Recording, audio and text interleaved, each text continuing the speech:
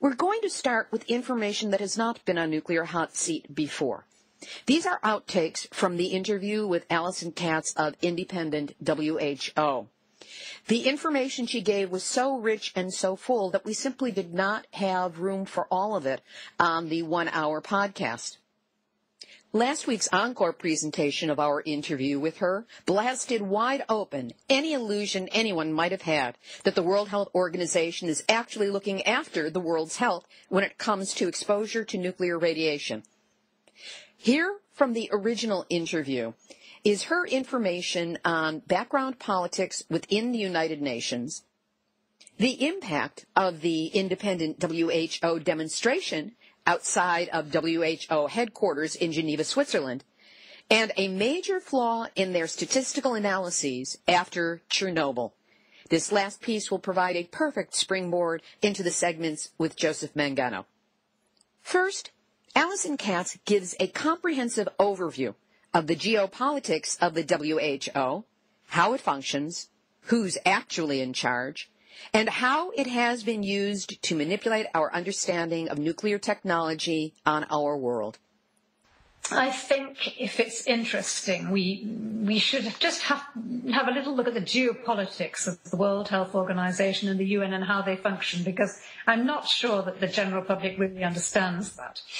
In principle, WHO is run by its member states. They make up the governing bodies. But in reality and in practice, as everywhere in the world, it isn't all member states. They are not all equal.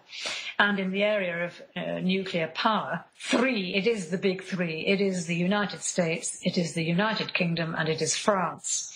If you like, you could enlarge that to the G8. But basically, who determines policies in this area? USA, UK, and France. Now, the World Health Assembly is the place where decisions are made. It's the big meeting once a year with all the member states. It ought to be democratic, but of course it is not. And I would say that decisions are made in the corridors of power. And in addition to that, there is bargaining going on in all kinds of different fora. I'll just give you one example. There is only one international organization that actually has any real power, and that is the World Trade Organization. So just to explain how little power the World Health Assembly has. A country can easily be persuaded to vote a certain way at the World Health Assembly in exchange for important concessions at the World Trade Organization. That kind of thing is terribly depressing, because what it really means is that an organization like the World Health Organization, which may be very important to the public, but it simply isn't important to governments who are only interested in economic affairs, it would seem. And so this is how we understand that at the World Health Assembly, public health can be sacrificed, if you like, for economic interests that are being negotiated in quite another fora. It's quite complex, but I think it's important that everybody understands that. There's another point that I think we should understand, that in terms of undue influence, we've seen that there are powerful governments, but there's also the private sector. And today, WHO is heavily, some people would say WHO is overwhelmingly directed by private interests. And of course, the powerful member states are promoting the interests of their transnational corporations through the World Health Organization at the World Health Assembly. And that, again, is a dreadful reflection of the fact that governments themselves, national governments themselves, are so influenced by the private sector. One additional very worrying trend is that another major conduit for influence by the private sector is I call it millionaire philanthropy. Of course, the most well-known of these is the Bill and Melinda Gates Foundation, which today carries undue weight in WHO. In fact, the foundation is giving more money to WHO than any other member state, including his own. I think that is the case today. So what we have at the United Nations is plutocracy rather than democracy. In other words, it is money that is ruling. But it is only the reflection of plutocracy in our own national governments. With more than 7 years of 5-day-a-week, 52 weeks a year protests at WHO headquarters in Geneva, Switzerland, one might expect a reaction from employees who have to walk past it every workday. According to Alison Katz, the answer is both no and yes. Getting back to the protests that you have been doing for 7 years now, how do the employees of WHO react, and what, if any, impact have you had upon them? Yes, I have to say that the employees of WHO, they're a fairly apolitical group who simply, I hate to be dismissive, but mostly just enjoy a very nice situation and do not want to get involved in anything that resembles a demonstration or a protest. So at the beginning, I think that what we were seen as was, a nice bunch of people, naive eccentrics, as environmental activists are always seen, until some absolutely dreadful catastrophe happens. So when Fukushima happened, I have to say that there was a significant change. And there are very many signs of sympathy and interest since Fukushima. There were a few before Fukushima, but since Fukushima, I would say that the employees of WHO and also many visitors not only give us the thumbs up sign of encouragement. Quite a lot have come to visit us to talk about the action. And I think that they now probably are saying to themselves, well, they're not just a bunch of eccentrics. They've really got something there, and I need to look at it carefully. That's, of course, what we are hoping. I then asked her what kind of impact the independent WHO demonstration is actually having. In terms of impact, it's always extremely difficult to know what kind of impact you're having. You don't expect an overnight transformation. We all know these are very long-term struggles, and let's remember that we are facing the world's most powerful lobby. But I'd say that the issue of WHO's lack of independence, is becoming known. We are an embarrassment. There are all kinds of visitors to WHO, including, of course, all the ministries of health, scientists, public health officials, and so on.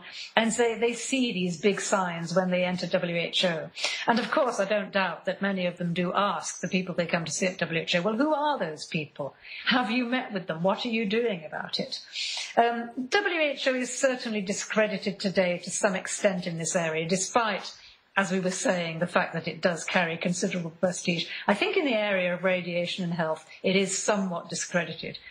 More and more people are sceptical of its claims of 50 or so deaths from Chernobyl and so on.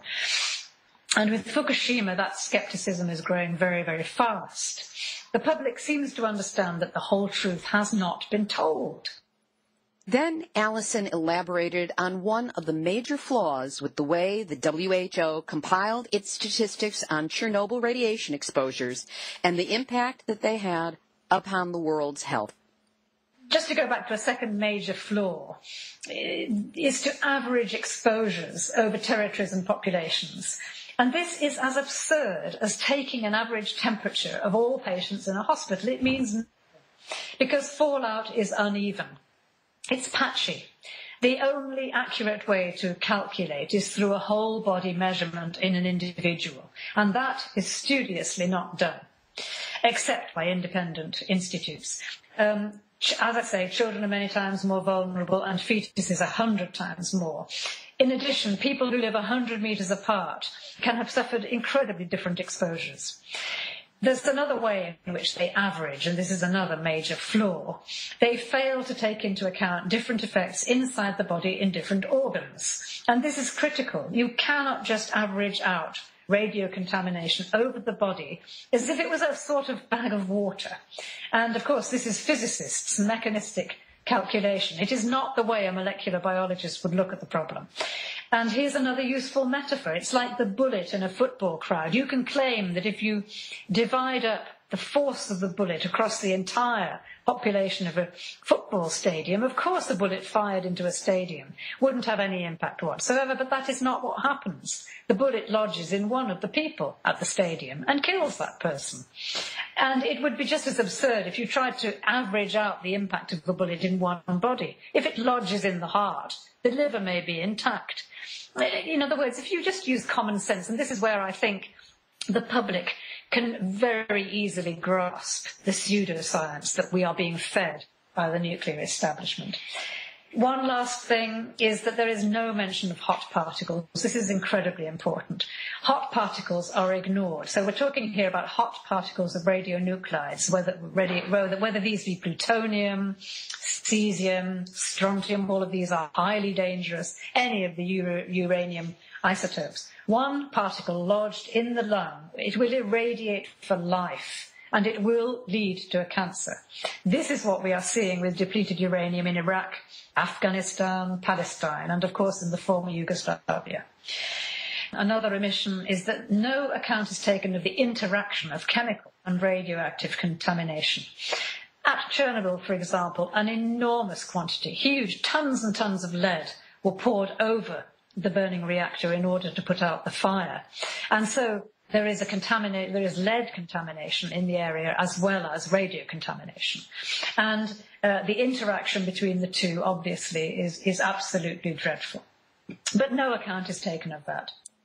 That was Alison Katz of independent WHO with additional information, the outtakes from our interview of last week on the unholy alliance between the World Health Organization and the pro-nuclear International Atomic Energy Agency.